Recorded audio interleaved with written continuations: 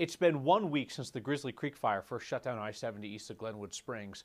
Pictures from I-70 show rocks on the interstate, and that was CDOT's concern that rocks would come tumbling down after the fire because the fire had gone through and removed brush that was holding the rocks in place.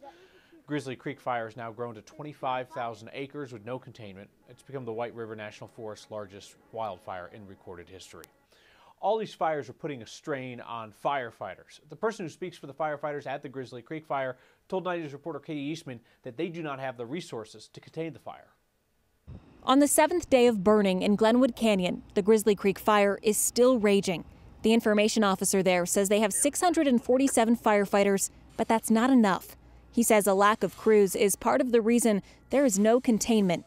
Nationally, there is competition for firefighters, but the Rocky Mountain Area Coordination Center, known as RMAC, says this region has priority. More crews are on the way to Colorado, but according to RMAC, it's taking longer for firefighters and equipment to get here because the crews are coming from outside of the region.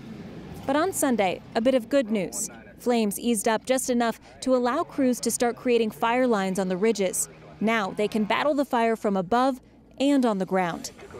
Still, I-70 is closed between Glenwood Springs and Gypsum indefinitely. CDOT says there are signs as far as 500 miles away in neighboring states warning drivers and especially truckers to take a different route. Katie Eastman, 9 News.